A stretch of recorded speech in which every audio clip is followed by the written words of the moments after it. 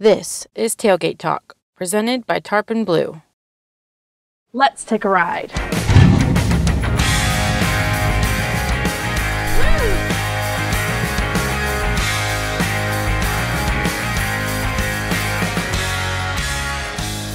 In this series, we're going to show you everything Texas and its surrounding southern states has to offer, right here from our very own tailgate. We'll take you from life on the farm and the ranch to the big city lights.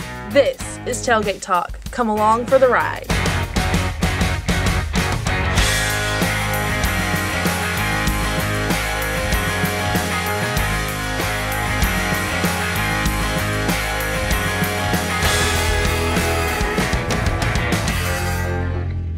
Hi, this week on Tailgate Talk, we are here with Bonnie Dredla, and she is going to give us some information and a background and history on the Luling Foundation. So the Luling Foundation was started in 1927 by Edgar B. Davis. Edgar B. Davis actually discovered the Luling oil field back in 1922, and 5 years later he started this place. We're in our 95th year this year, and he saw farmers and ranchers struggling with a one-crop system of cotton and wanted to show how you could diversify and provide sustainable practices in order to educate people through hands-on learning. And we still have programs every year on the third Thursday of May, and sponsors like you guys have helped us to continue the mission of the Luling Foundation as an agriculture demonstration farm. Yeah, so besides the actual foundation itself, what was he in? So it sounds to me like he has a very big history.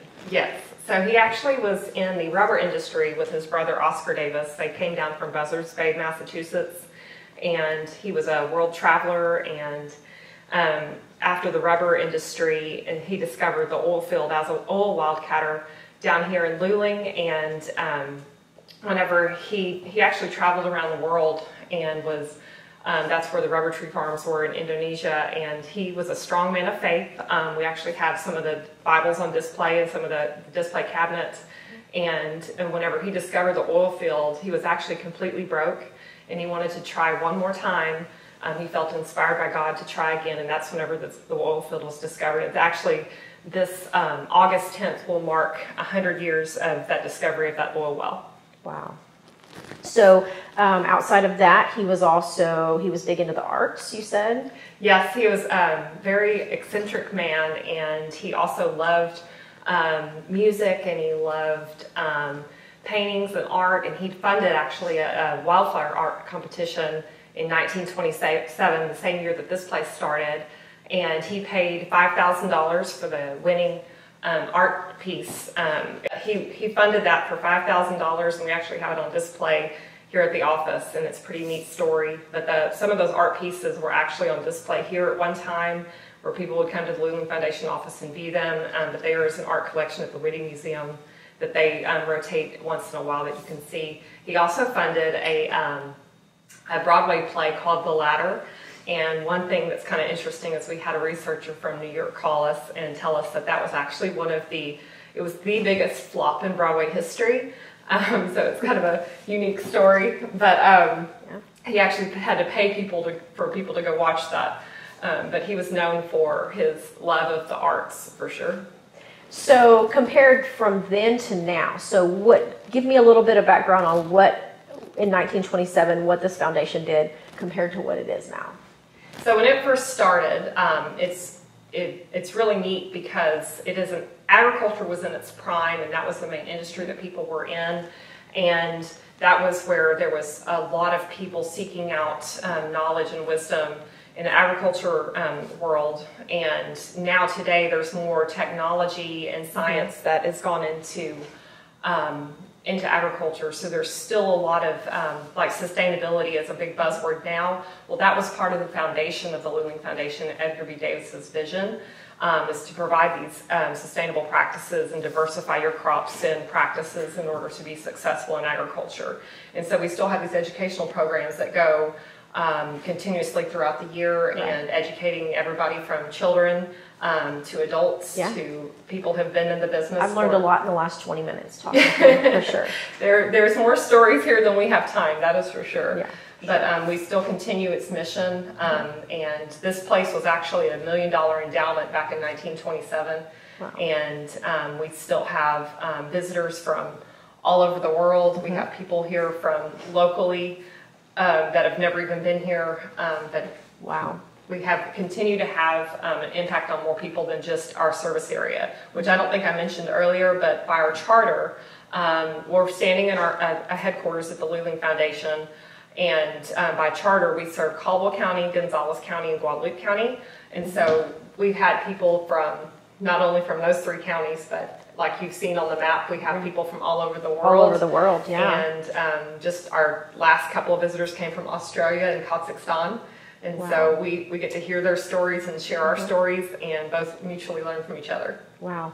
So tell us a little bit about the grass-fed beef that you have. You know, you do have that you sell locally to the market. So that's been a pretty neat thing. So for about the last year and a half, we got the certifications to start selling beef in here, and we have everything that we have here is born and raised here, and love to show you some pieces of that. Sure. But we have everything from ground beef to briskets to picanhas and some different cuts that maybe you can't buy in the grocery store. Right. But everything is born and raised here, and it's grass-fed, grain-finished. Right. And very high quality, and so we're excited to be able to share that with the community that's local around here. Right. Well, thank you very much for talking to us today and explaining a little bit. And, you know, we can go out and you can show us around the Great. property and different things. Thanks for being here. Thank you. Bonnie, now we're out here at the cattle pens, and would you tell us a little bit about what is so unique about these pens? One thing that's pretty unique about this place is, I don't know if you can see all of it in the background, but the back side of the, you can almost see just some old A-frame roof, and that was actually part of the turkey pens that were here over 50 years ago, and they were converted into cattle pens, and then they upgraded the facility back in 2008. And what they did was utilized Dr. Temple Grandin and her cattle facility designs, which she's designed all across the United States and around the world. And she was actually real instrumental in providing some of the details that went into this, incorporating the solid walls and the curved design of the cattle pens and the placement of where the breeding box is, and providing a safe, quiet environment to where it's low stress is something that's very important whenever we're working cattle, and having Right. A safe environment for the cattle as well as ourselves whenever we're working them. But that's one of the really unique things, and there's a really neat movie about her that you'd love to watch. Yeah, we're definitely going to check that out for sure. So, Bonnie, if people want to find out more about the Luling Foundation and the history and everything that you've gone over with us, where can we find you? We have a ton of information on our website at lulingfoundation.org, and then other great places on our Facebook page, which is just type in the Luling Foundation in your search, or you can do / Luling Foundation after Facebook and be able to find us. You'll see some of our current activities.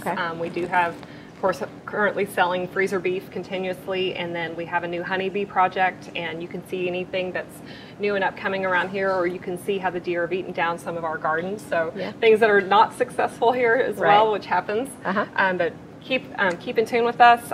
Keep also in tune with your extension agents. They have newsletters that can go out. We partner with them on a lot of programs. But we'd love to be engaged with you guys, and for you to learn more about us.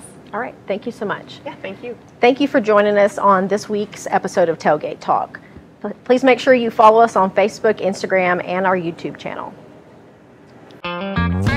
Thanks for tuning in today, and thank you to our guests for sharing their story. Be sure to follow us on Facebook and Instagram, and subscribe to our YouTube channel. We'll see you next time on Tailgate Talk.